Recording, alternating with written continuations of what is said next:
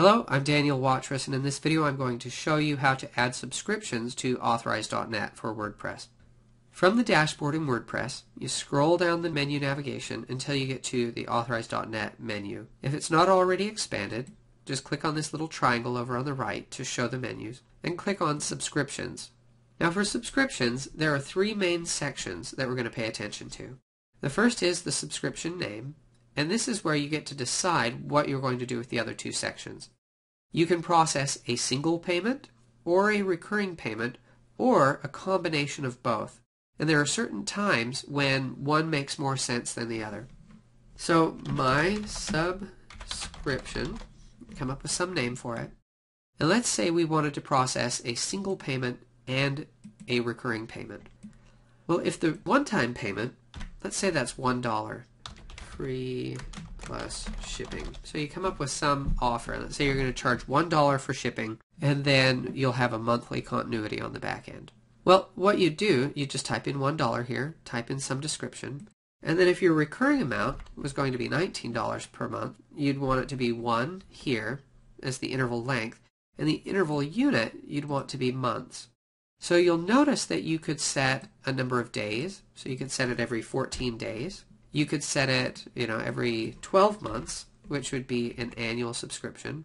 You could also, if you wanted it to be an annual subscription, set it to 365 days. So you can do any combination of these that you'd like. For now, I'm going to do every 1 month. Now, the total occurrences means you only want them to be billed a certain number of times. If you want it to be ongoing, so once they start making the recurring payments, it just keeps going until they cancel, well then you'd put in 9999 here. Otherwise, if you wanted to, say, offer a 6-month course, then what you'd do is you just put in 6 here. And that means after 6 recurring payments, then this series will come to an end automatically. Now, conceal trial at checkout just changes the wording on the checkout page. Now, what is a trial? A trial amount, let's say you wanted this to be 0, and you wanted your trial occurrences to be 1. What that means is that since your recurring interval is 1 month, one trial occurrence is 1 month. And what this will do is it will give them a $0 trial for 1 month, at which point the recurring amount of $19 will kick in. Now, that could be exactly what you wanted, with an initial payment of $1, and then you give them a month of free access, and then you start charging them $19 a month. And that's about how this would work out. Now, let's say on the other hand, you wanted to give a reduced cost trial. Well, you could say that for the first 3 months, you wanted to give it to them for $10. So now that means that for the first 3 months, they're going to be charged $10 each time. And then for the remaining recurring period, they'll be charged $19 per month. So you have a lot of flexibility in here. Now, I said there were some times that you might want to use an initial payment over a recurring payment. And so let me tell you a little bit about Authorize.net. First, it's important to understand there are 2 ways to set up a payment in Authorize.net. One is called AIM, and that means the payment happens instantly. So as soon as you send credit card details to them and you get a response back from them, that means that all of the processing that needs to happen has already happened and that money has been captured by your payment processor. With recurring payments, they only process those 1 time every day. So if I put in, for example, let's say I wasn't going to do an initial payment, so I uncheck that, and all I'm doing is a recurring payment. And for now, let's just get rid of all this. So what this would give me right now, as it's set up, is $19 a month for 6 months. But because of the way Authorize.net handles automated recurring billing, what will happen is they'll put the $19 charge in, but it won't actually process until tomorrow morning. So if you sell a subscription and somebody gets access to your website, you won't actually know until tomorrow morning whether or not that credit card is going to be processed accurately. So what I often encourage people to do, if they want to charge right away, is $19 one-time charge, and then always do a 1 billing period trial amount of 0.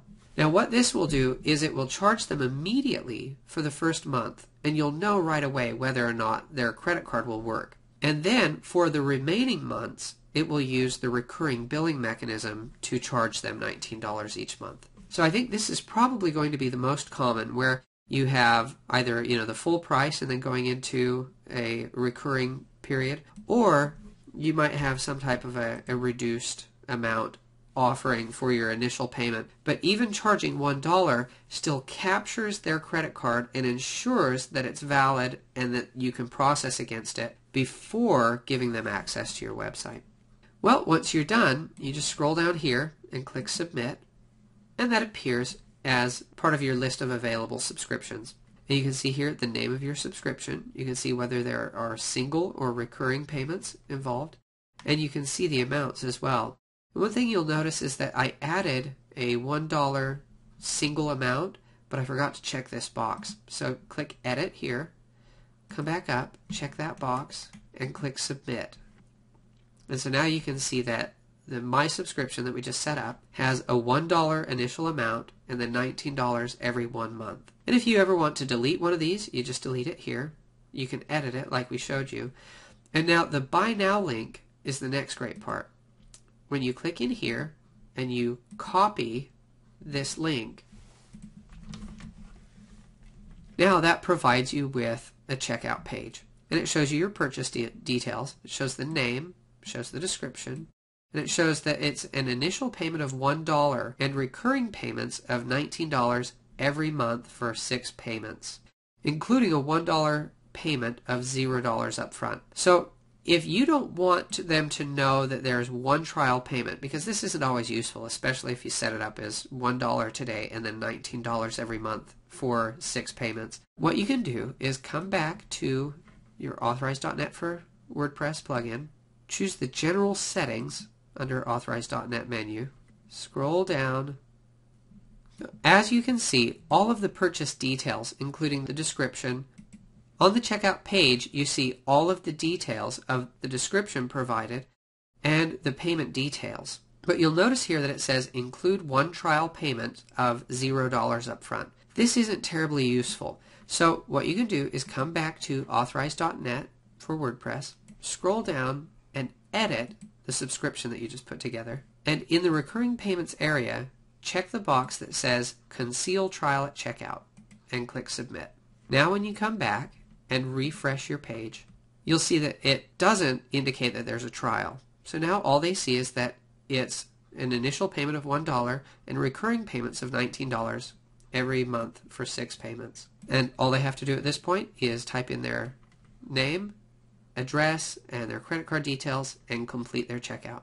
So that's all there is. You can create as many subscriptions as you like, and you can have as much variety as you like. If you ever want to clean them up, just come in and click the delete button next to them.